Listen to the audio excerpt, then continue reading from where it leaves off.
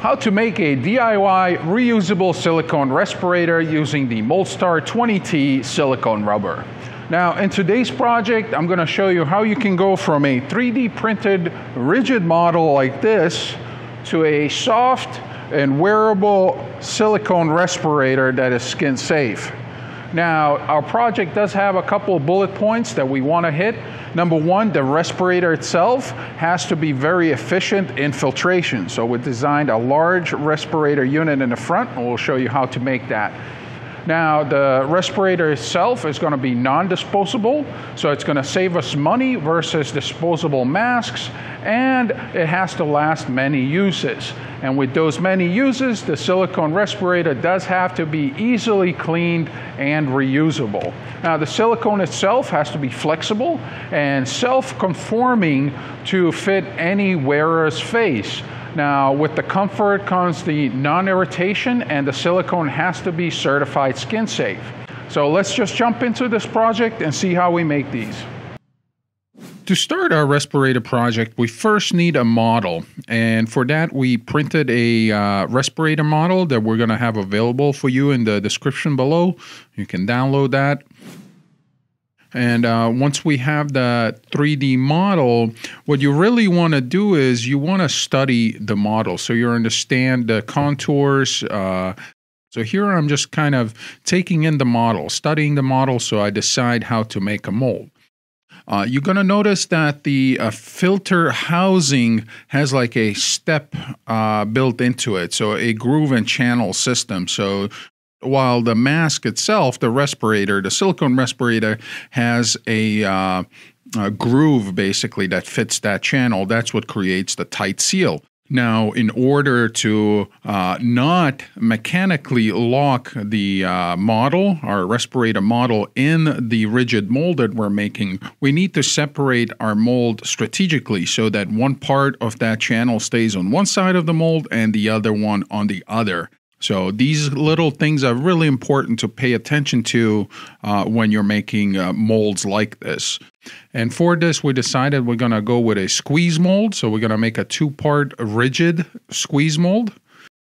Now, what's a squeeze mold? A squeeze mold is simply a two-part mold. Sometimes it can be also multiple part mold that get assembled, where you basically have a cavity that you're squeezing the other side of your model into.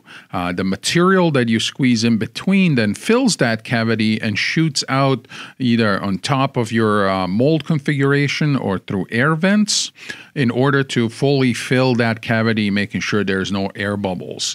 It's a really nice way to cast fast setting materials and minimize any kind of air entrapment in your casting. And we do need to clay up our model using some Silc-Pig soft clay. This is sulfur-free clay. And we're going to plug the bottom of our respirator. Using some hot melt glue, I'm simply going to adhere some of this insulation foam around our model. So instead of building all this up with clay, we're going to build it up with foam blocks, and then on top of that foam, we're going to lay out our Silc-Pig soft clay. And I'm going to basically now go around the model and build up a clay bed that's leveled with the perimeter of our model. So it's on the same level field. Once that is achieved, I can go ahead and clean the perimeter. I'm going to go around the model and basically make that separation edge as clean as possible. This is going to give us much better castings out of that mold. Also notice that all the angles of the clay that I'm building up are sloped inward at a slope so that the two-part mold can come apart easily and doesn't create any mechanical lock. Now, some of these little plugs are closed up, and then we're going to add some air vents here to the high spots of our layup. The air vents are going to help us minimize any air bubble trapment in our casting. And then we're going to add some keys to the overall setup so the two halves of our mold line up. So I'm going to clean that up a little bit, and then we're going to place those 3 keys and 3 vents.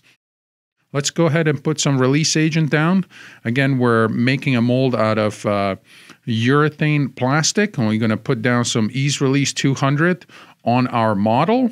And then we're going to use a dry brush, spread that release agent around, and then spray it lightly one more time. This is called a spray brush spray technique.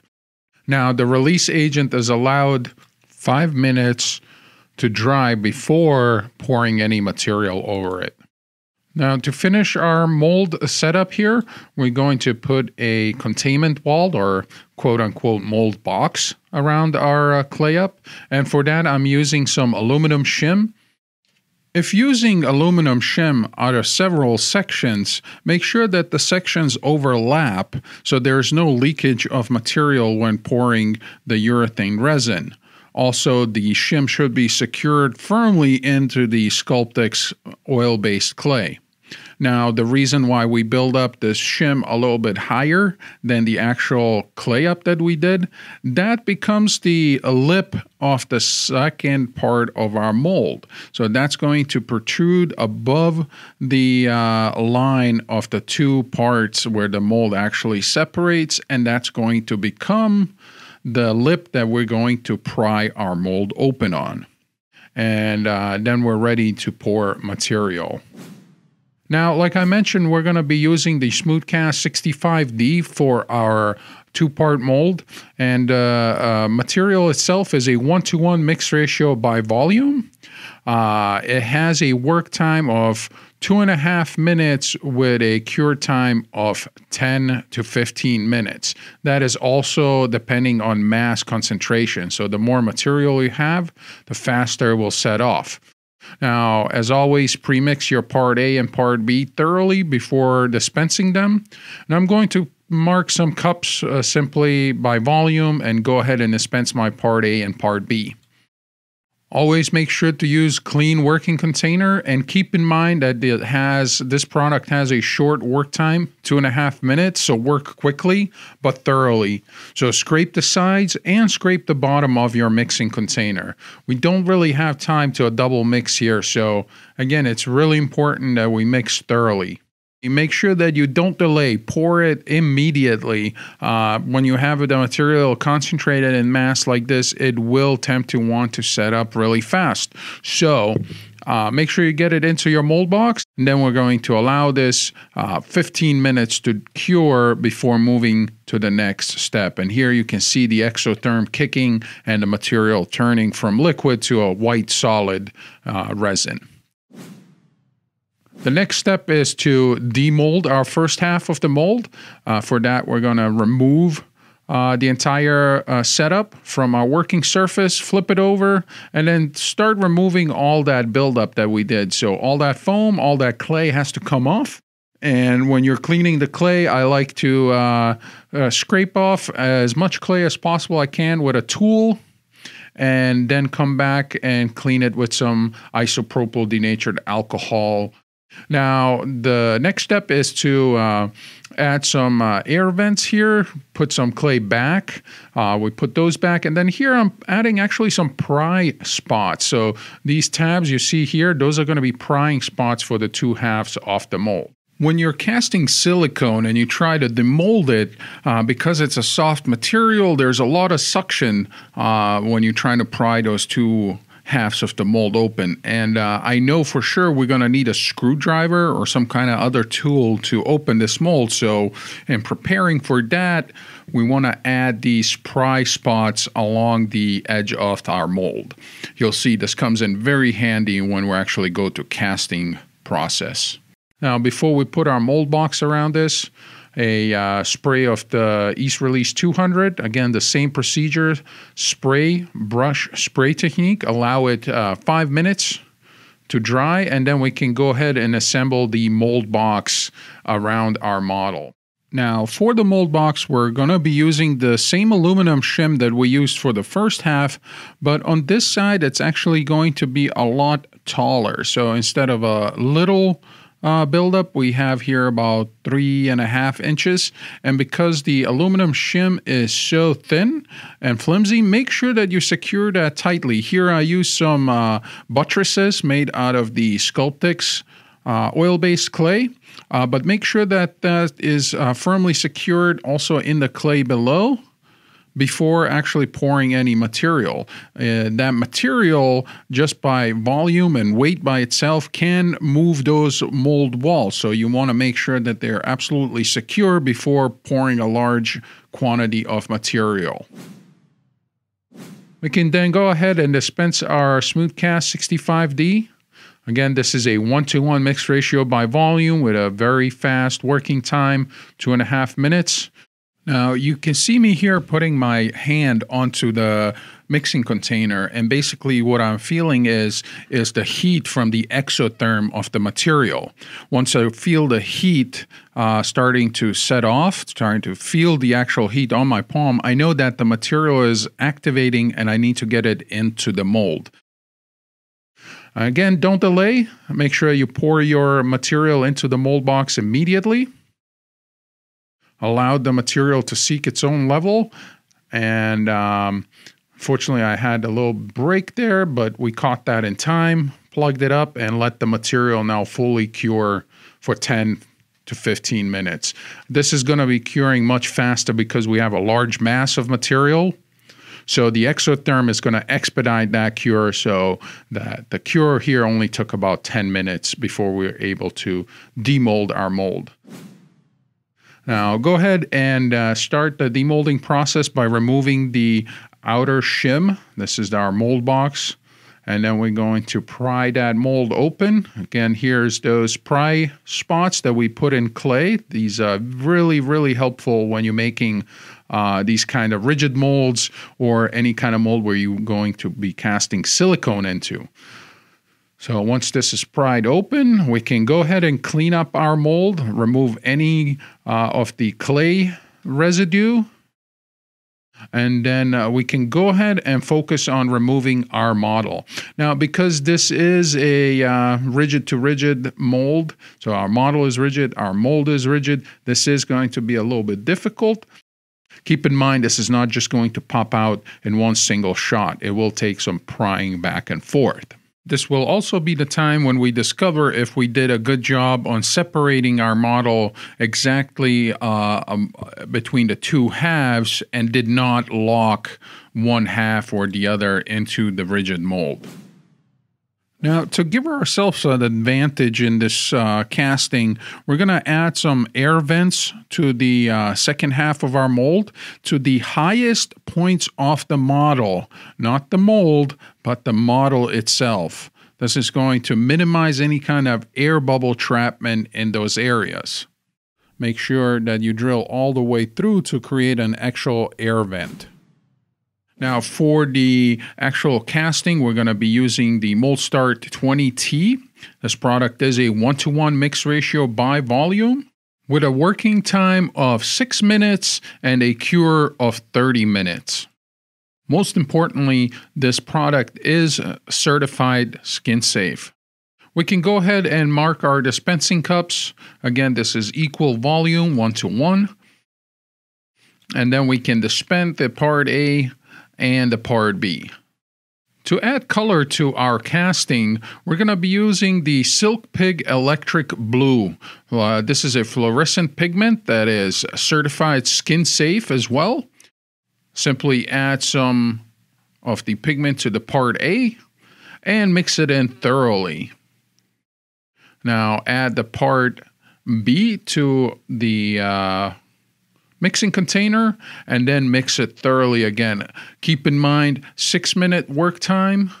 So you have to work fast, scrape the sides, scrape the bottom of your mixing container, and then dispense, pour the material into the actual mold cavity, the lower part of our mold.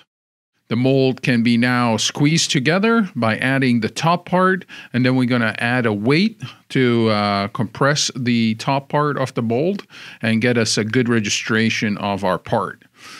Any of the extra material you should see shoot out either to the top vent holes or the side vent holes that we added to our mold setup. Our silicone is now allowed 30 minutes to fully cure before demolding.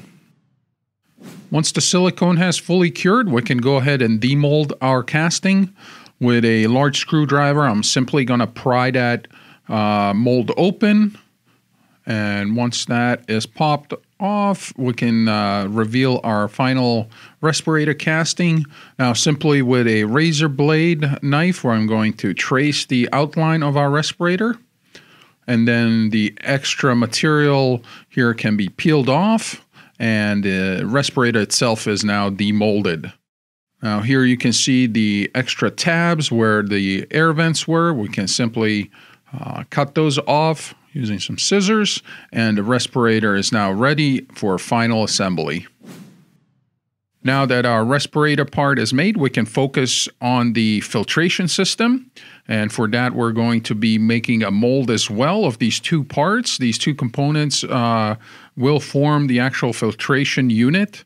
For that molding process, I'm simply going to set up some Silc-Pig soft clay on a nice flat surface, and now I'm going to put the models down onto the clay.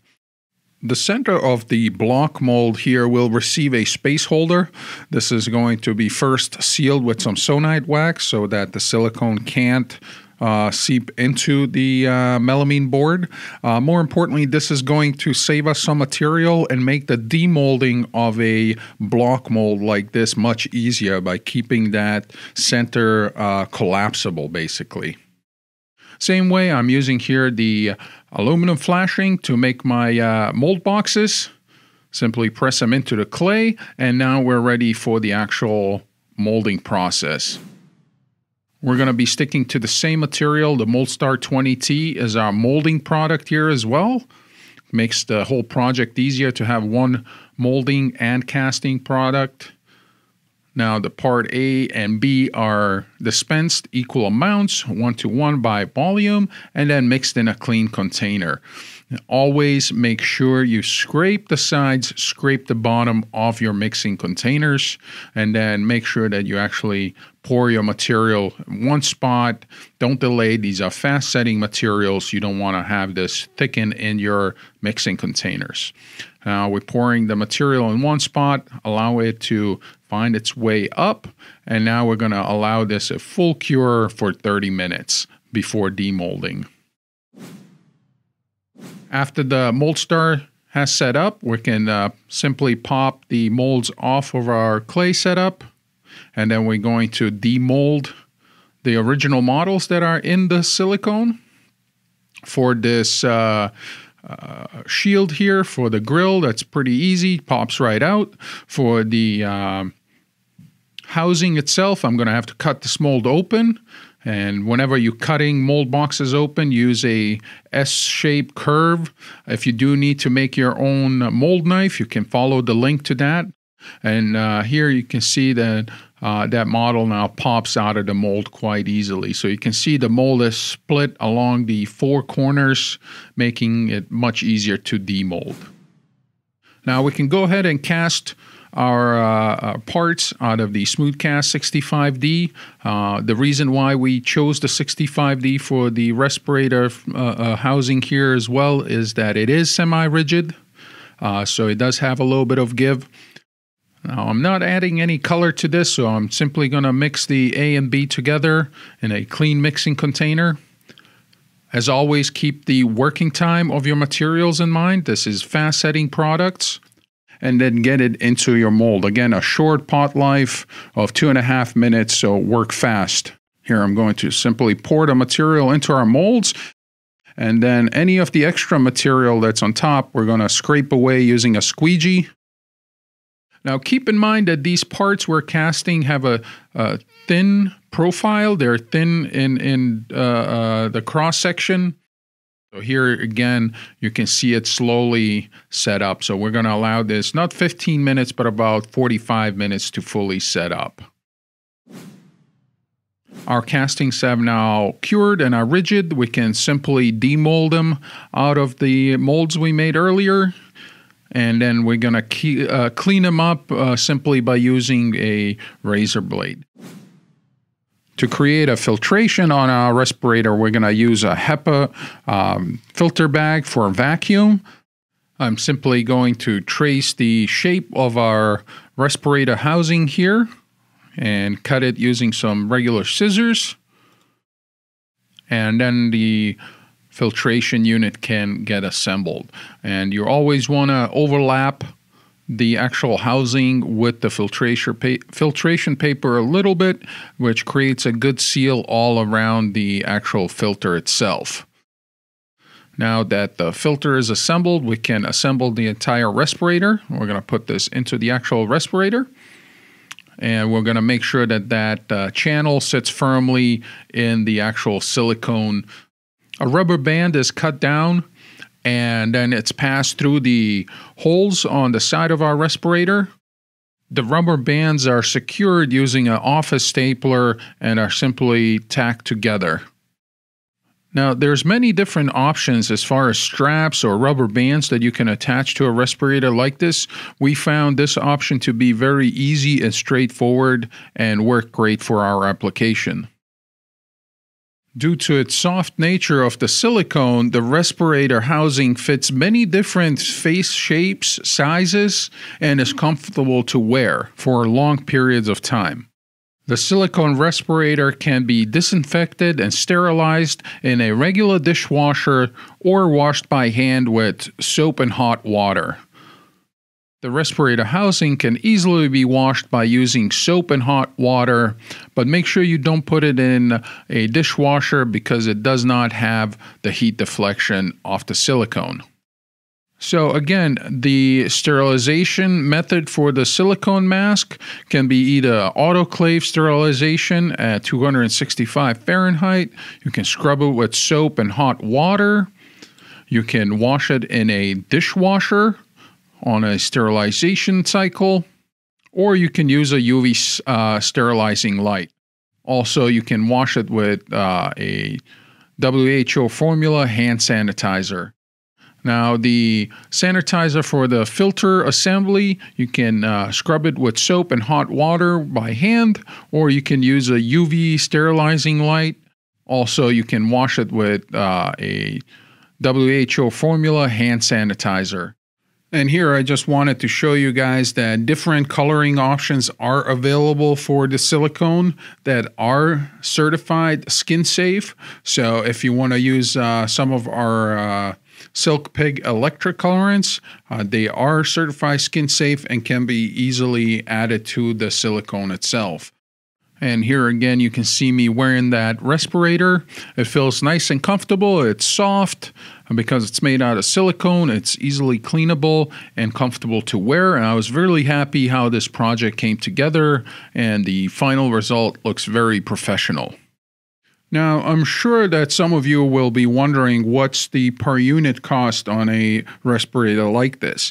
And once I actually made the molds to produce these masks, I broke down the cost per unit based on a 1 gallon unit of material. So a casting of the silicone mask was about $4.11, again, based on the gallon unit of the mold star. The smooth cast 65D filter housings broke down to about 48 cents. The rubber bands we got in a pack of 400, and they broke down to 19 cents per mask. The HEPA filter bags that we used for these we're basing on a 2-pack that we got online, and these break down to 28 cents per unit. Brings down the cost of the material used for a unit to about $5.06. So you can see that even manufacturing these ourselves can be quite affordable. Now, if you got inspired by this project and you'd like to give your own projects a go and need some material, you can visit any one of our distributors around the world. So, and there you have it, a step-by-step procedure that I use to create this rigid mold and cast dozens of silicone respirators in no time at all. Now, let's take a look at our project goals. We were able to create a respirator that provides efficient filtration. Now, the respirator itself is going to save us money versus disposable respirators and masks. Lets us use it many times because the silicone itself is easy to clean and reusable. The silicone mask itself is flexible and conforming to fit pretty much anybody's face. It is comfortable, non-irritating, and the silicone is certified skin safe. Now, if you have an idea about what we should do next, please let us know down in the comments below. And if you like this video, hit the thumbs up button. Now, to keep up with our latest mold making, casting, and other videos, remember to subscribe.